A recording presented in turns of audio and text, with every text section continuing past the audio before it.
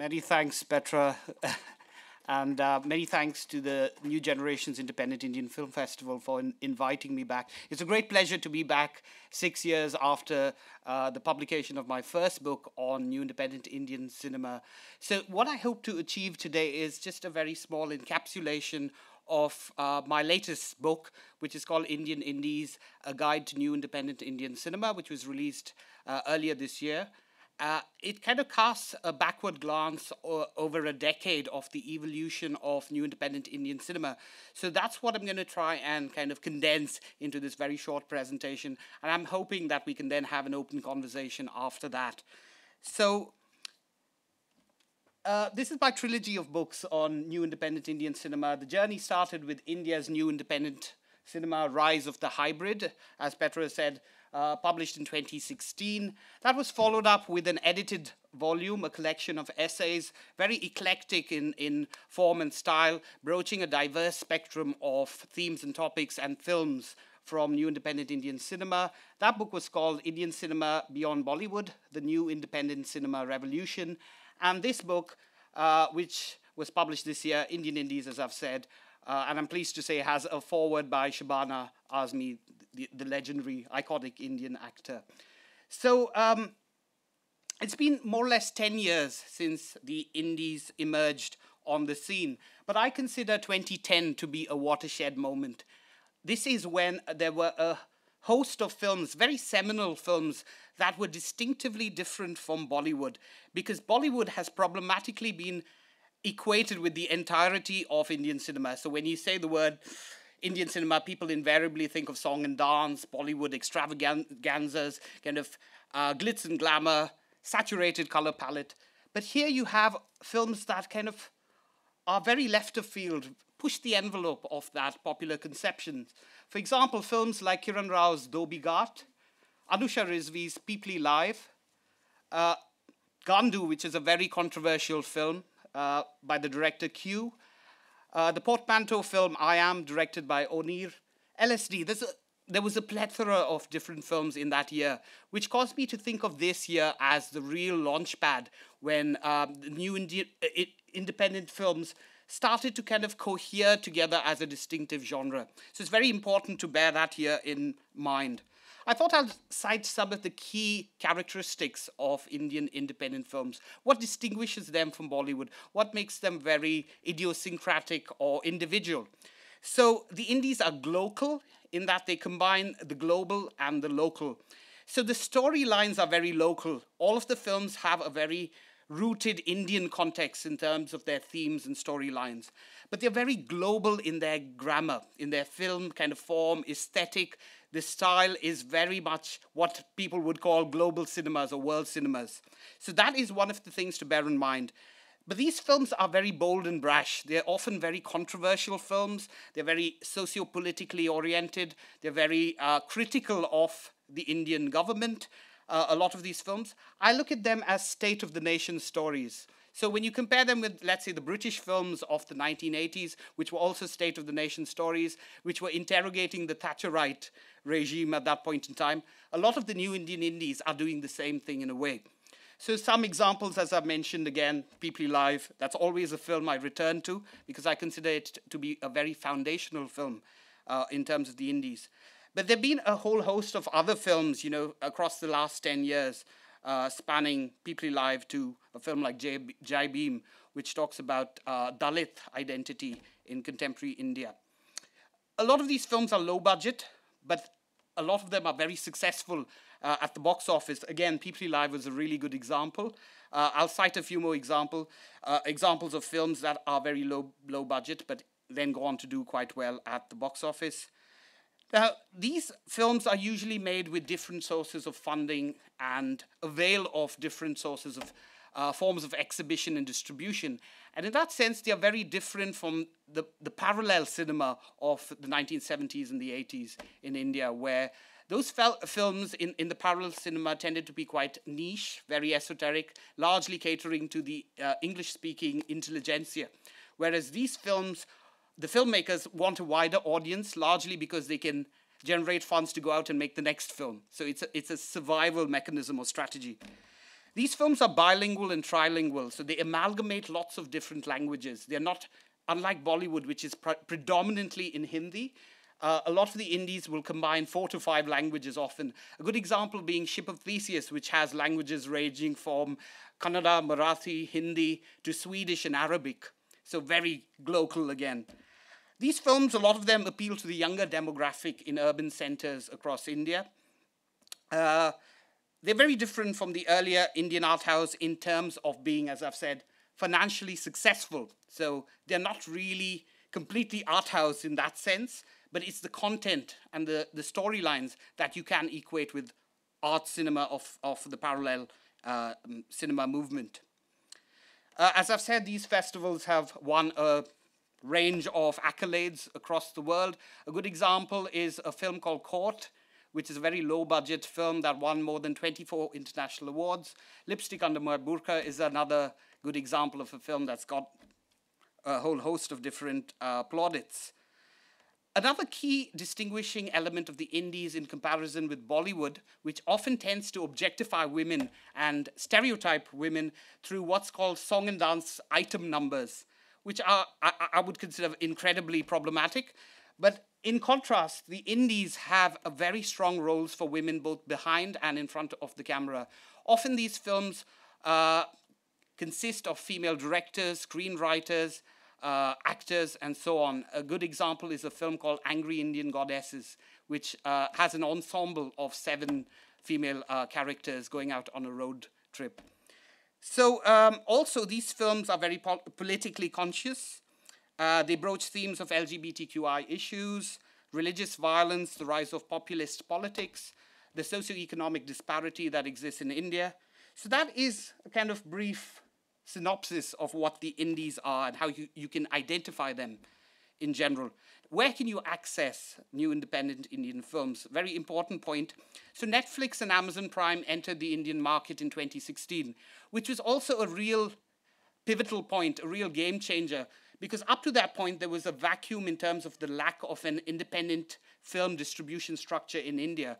And films that fell within the alternative film ambit were often excluded from multiplex cinemas or standalone cinema theaters.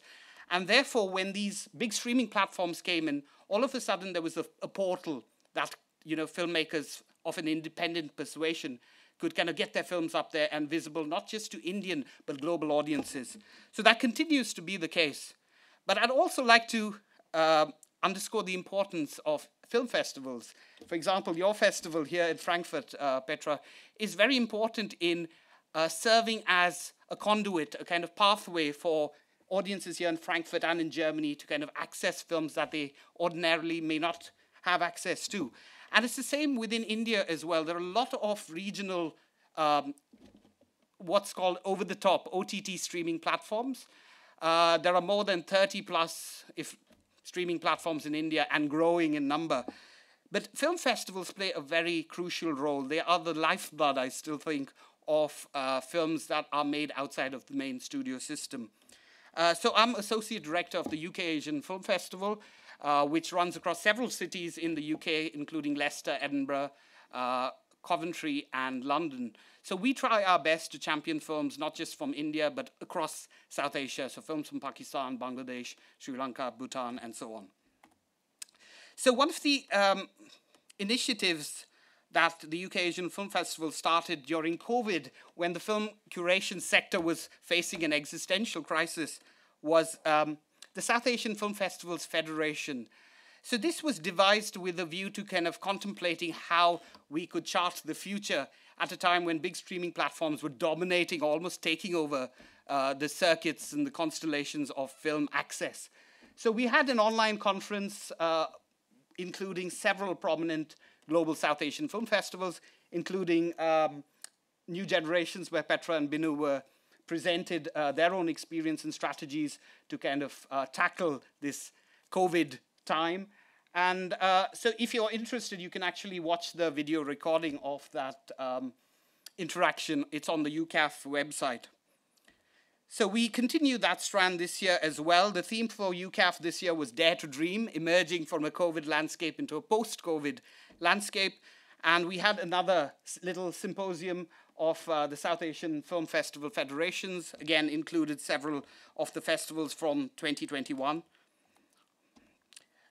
One of the schemes we run, which I'd really like to highlight from the UK Asian Film Festival, is the Emerging Curators Lab, which I started in 2019 with a view to equipping young film curators of the future. It started off as a young curators lab, but we thought that was being a bit ageist, so we've now rebranded it as the Emerging Curators Lab, which is open to everyone over the age of 18. We also run this workshop online, so it's accessible to anybody who's interested in film curation as a potential career pathway or just interested in how to curate films. So this consists of a weekend masterclass, a workshop that presents the foundational skills involved in good film curation practice.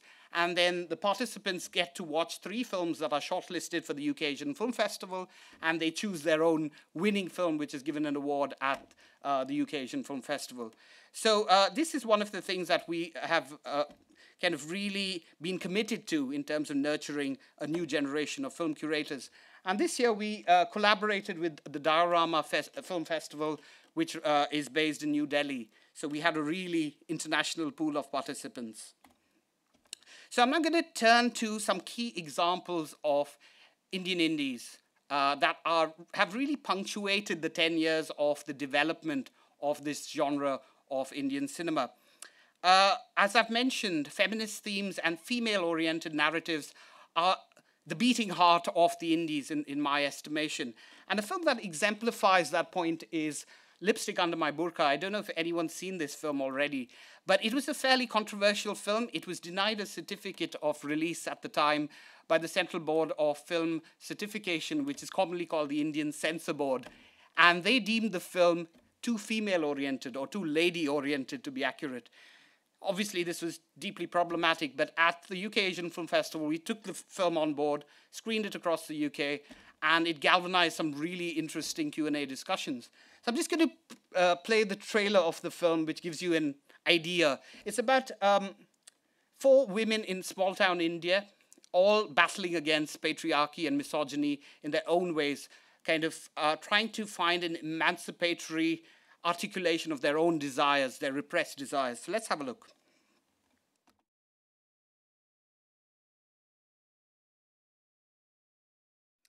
Okay, so the second film I'd like to signpost here is Aligarh, which is a film, it's based on a true life incident where a gay university professor in Aligarh was outed nationally on national media by a media sting operation where he was filmed having sex with a male rickshaw puller. And this led to his social ostracization. He lost his job. He was shunned by society. And the film kind of tries to reflect on that particular incident. It contains a powerhouse performance by the actor Manoj Bajpayee, who plays the titular character, Professor Siras. So this is another example of a film that was kind of enmeshed in political activism, because at that point in time, there was the social movement for the repeal of Section 377 of the Indian Constitution, which outlawed homosexuality. And eventually in 2018, that law was then abrogated, struck down. So in a way, independent films like Aligarh have contributed to that discourse of kind of interrogating some of these draconian and authoritarian practices in Indian legislation. So let's have a look at Aligarh.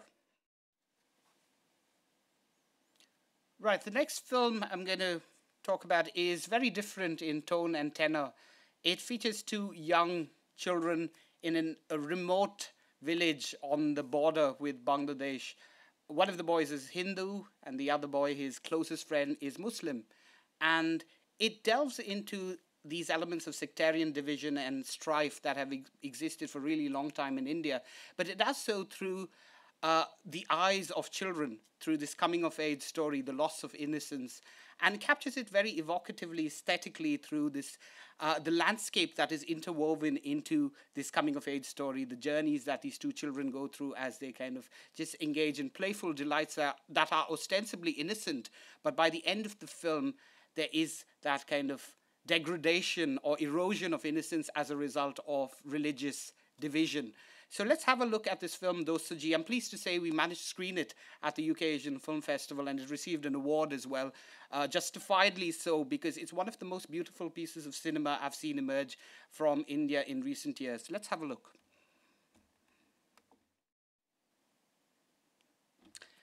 And the last example of an indie I'd like to play for you is a very recent film that's, I'm pleased to say, doing really well in India and across the world. So this is a film we screened at the festival this year, and it's called Adieu Godard, which is in some sense an homage to Godard, which is very timely as well, considering the director's recent demise. So it's a film made by a Bengali director called Amartya Bhattacharya, and in the film, a motley assortment of villagers in a small village in Odisha, they usually get together to watch pornographic films. But during the process, an elderly member of that group discovers the films of Jean-Luc Godard, and as a result, is captivated by the wonderful world of films and decides to start a film festival in the village, with disastrous consequences, but very kind of hilarious consequences as well. It's a film that is an amalgamation of different elements of form, style, but ultimately very powerful in its rendition of political undercurrents in contemporary India. And it uses a very unique capsule to narrate some of these troublesome, tumultuous dimensions of contemporary Indian politics. It's a film that I would thoroughly endorse you watching if you get an opportunity to watch Adieu Godard. Please do watch this film. So I'm going to play again the promo from that film, which again maybe condenses what I've just said. So you can see the Nouvelle Vague inspired influences in the aesthetic of the film, but the actual themes and content are very tethered to an Indian rural landscape. Again, the glocal element of the Indies. So I'm just going to end by citing some of the challenges that face the Indies, some of the existential challenges even. Censorship poses a real stumbling block for independent films with often controversial content, and the rise of authoritarian proto-fascist populist politics under Narendra Modi's BJP government constitutes this existential threat. Government intervention through super censor laws which have been passed recently, which also, for example, the Draft Cinematograph Amendment Act gives power to the government to revoke certificates given to films to be screened in cinemas. So effectively, the government can revoke these screening certificates and pull films that have been released back into their ambit of censorship. The same can be said about recent IT laws, regulations that have been passed, drawing web streaming platforms that were up to this point relatively free of censorship. So Amazon Prime and Netflix, films up there on those portals are also now within the state's censorship control. So these are some disconcerting dimensions that have transpired over the last couple of years, which causes one to think what the future of the new independent Indian films will be. But my confidence in presenting a more optimistic scenario is that the Indies will kind of have to think outside of the box to circumvent some of these restrictions, and perhaps will therefore be even more inventive and innovative. So I'm going to end on that note with 10 years later, these are some of the films that continue to push the boundaries, continue to kind of challenge dominant systems, the status quo, the ruling establishment. Films like Love, The Great Indian Kitchen, a brilliant film from Kerala, Sherni, a film about the environment, Aji, which is a film, again, I would thoroughly recommend. The actress in the film Aji, Sushma Deshpande, is going to be in a short film that's going to be screened today as well, My Mother's Girlfriend. So I would thoroughly recommend watching both those films. Dosaji, Jai Bhim, Pig, a whole host. There are too many to name. So I hope we'll be able to talk a bit more about some of these films, and I'm going to end on that note. But if you'd like to know more about the book, there are a few flyers out in the foyer. Please do help yourself to a flyer. It gives you a bit more information about the latest book. I'll end on that note. Thank you.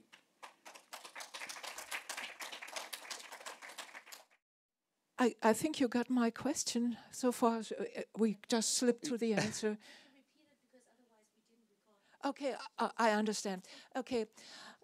I got through at the end of at your book is a list of films which have been produced in 2010. screened about 50-60% of all the films that were listed, but in about 2020 or 21, sometimes it's only one film. I got the impression the number of films released increased dramatically, positively spoken. Absolutely. So I tried my best to enlist some of the essential indies, as I call them, towards the end of the book. But that was a huge challenge as well, to literally be as representative of the sheer volume of films that have emerged from across the various regions in India. So it's not just films are emerging, independent films from all four corners of the country. And as I was saying, I can testify to this by the number of film submissions we receive at the UK Asian Film Festivals, which over the last 5 years have, the number of films has really grown in number. So it's definitely a fact that new independent Indian films are here to stay. So it has become really a genre in its own right. We try to open the discussion as soon as possible to the audience. So if you want to put a question to Ashvin already, okay, I come with the microphone to you. No, it has to be recorded, otherwise it lasts forever. And so you can speak in the microphone. Thank you very much. It's a great pleasure to be here, to get to know you. Despite all the lockdown and the difficult times in Europe. I have a question. Have you ever thought of going to Berlin? Ever, Petra? Why I think the Indies film is so groundbreaking. What are the chances of coming to Berlin? Or I don't know what hurdles you have, or to other cities in Germany? There is an Indian film festival in Berlin, and Indo-German Film Week, since 10 years around. And have these films been shown there in Berlin? Partly. Okay. I can pick up from on that question by just saying that often there's a handful of films that make it to the Berlinale, but that just tends to be a minuscule number of films, and therefore that needs to change, I think. There have been some path-breaking films like Jayan Cherian's Papilio Buddha, which was released in 2013, I think, if I'm not mistaken, which was denied a certificate of release in India because of its controversial content, but then was screened in Berlin. But I think there is a rich opportunity for film curators at some of these more dominant Western arenas to showcase a more representative spectrum of new independent Indian films.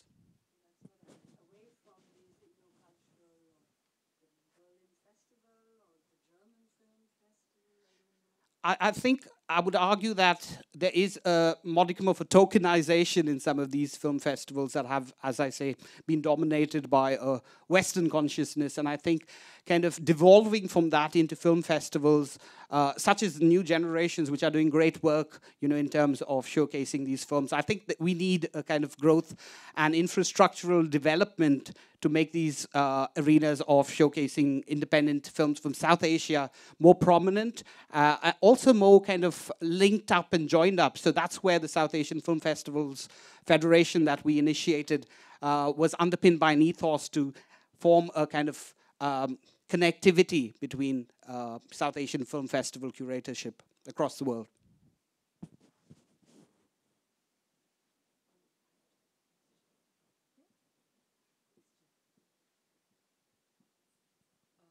How do you already mentioned that all these independent filmmakers face more and more difficulties regarding censorship and the political difficulties. How do they cope with that?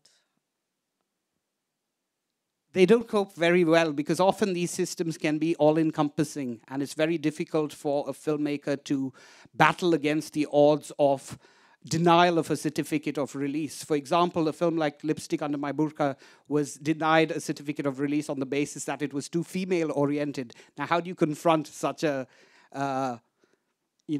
ridiculous proposition?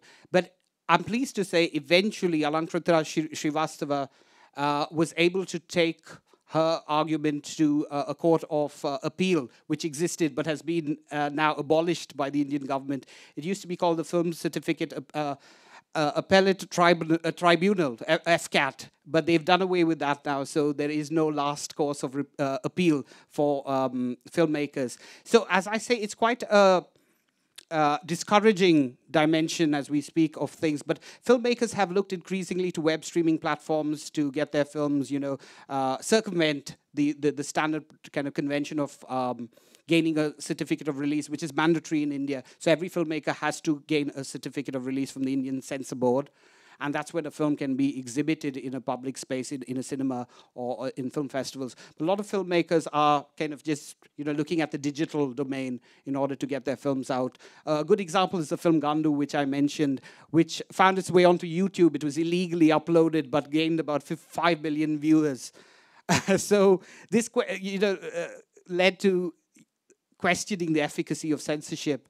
But as I've said, the new IT laws bring streaming platforms and web content into the domain of censorship. So we'll need to really watch this space to see how independent filmmakers have to, think tangentially or outside of the box in order to kind of develop new strategies. I think filmmakers continue to challenge through their films some of these authoritarian norms. A good film example is Jai Bhim. A lot of these films are coming from the south in India, especially in Kerala, Tamil Nadu, films that are still pushing the envelope in terms of representation. Jai Bhim is a film that's very vocal, and I would recommend watching that film because there's a courtroom sequence where the lawyer really challenges some of the problematic political policies that the BJP government have enacted, but done within the film's diegetic world. They've done it in a very tactful way that it just comes across as courtroom drama, but we all know, the viewers know, that it is based on fact. So I think these are some of the strategies that are going to have to be deployed innovatively by independent filmmakers.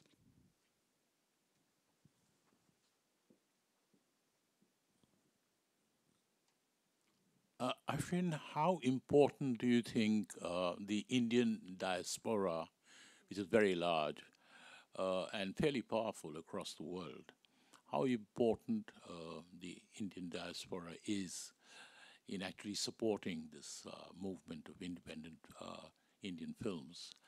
And it's also a two-way sword, isn't it? Because there is a section of this diaspora who wouldn't like too much the kind of content which is shown. They would like a very rosy picture of India and not the reality that is India.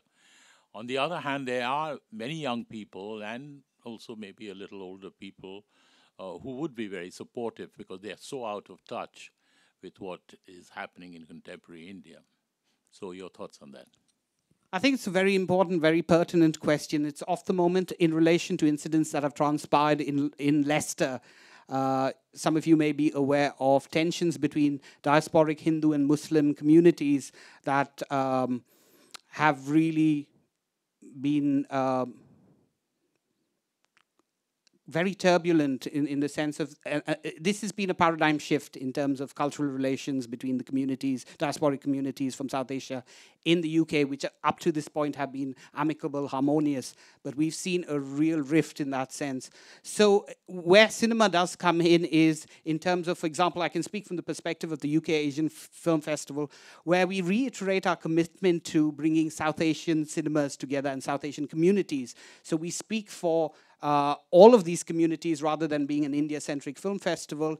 And your point is absolutely right in terms of the role that the diasporic communities play in relation to politics. And often there is this theme of long-distance nationalism, which occurs within the United States and Britain, Australia, and so on. So I think a good example is where there are films like the Kashmir Files, which are thinly veiled propaganda for the Modi government, which have been propagated unilaterally by the government across these regions, catering to or targeted at the Indian diaspora, trying to kind of rope them into this problematic ideology. But the counter-narrative to that often functions through film festivals and what they program. So I think film festivals have a duty of care in their programming to actually advocate for films that are reflective of or expose some of these troublesome dimensions. A film like Dostoji is a film that, for me, is a film that speaks to the history of sectarian violence, but also talks about the possibility of harmonious coexistence.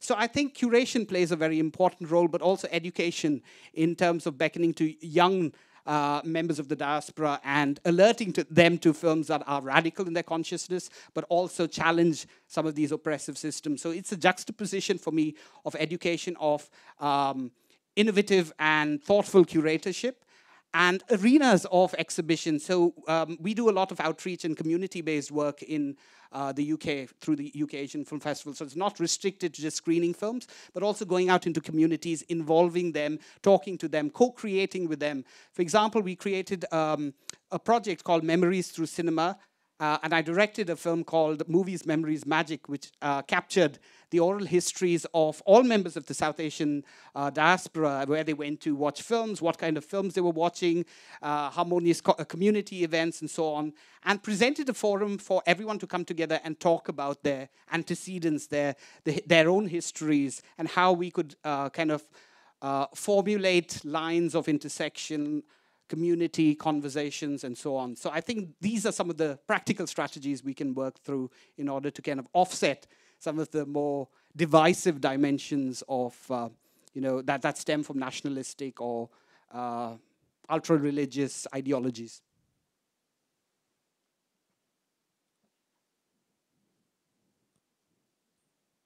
So to the point that you just said about the duty of care, I was wondering, what are your thoughts about like when all these multiplexes, they kind of control all the first-run theaters and everything?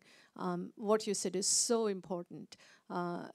So how do you envision independent films kind of competing with these first-run theaters and just the big multiplexes and everything, either in India or here? I mean, I think your point about the film festivals is very, very important there. So, thank you. It's a great question. I think it's a David versus Goliath struggle. But there's also been a paradigm shift. I don't know if you read in the news that Bollywood is facing a decline because of, the rise of southern regional films, but also the shift to the online space, digital streaming platforms, where people are becoming more and more inclined to just sit at home and watch these films or consume cinema from the online space rather than going out to watch big Bollywood extravaganzas. So for me, this is a very important shift of gears, primarily because from a film curation perspective, it's about working synergistically with digital streaming platforms. And that's become one of the methodologies that we've had to deploy, where film curatorship is no longer just about isolated once-a-year events, but also working with technology in terms of presenting the films we curate online, making them accessible to wider audiences, and so on. So there's ostensibly, it seems, the decline of the multiplex as the bastion, especially within India, which controlled the discourse in terms of shaping views of how people view film, society, culture, and so on, especially through the lens of Bollywood.